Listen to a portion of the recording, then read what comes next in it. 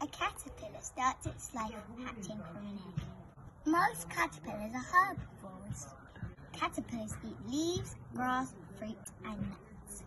A caterpillar is fully grown after 2 to 5 weeks.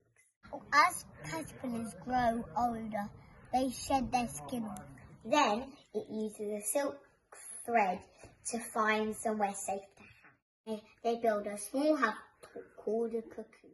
They stay in there for more than 2 weeks. The caterpillar has spun a cocoon called chrysalis and has been living in there for more than a week. Wiggling!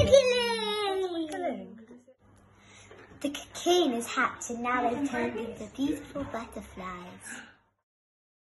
Beautiful, unique, tender, timid.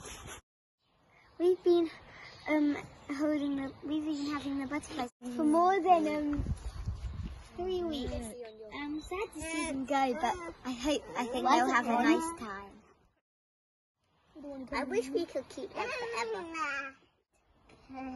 They've got to go over the whole world.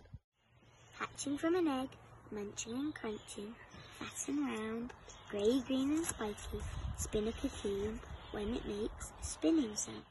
Wiggling slowly, gets out safely, flutters its elegant wings as a butterfly.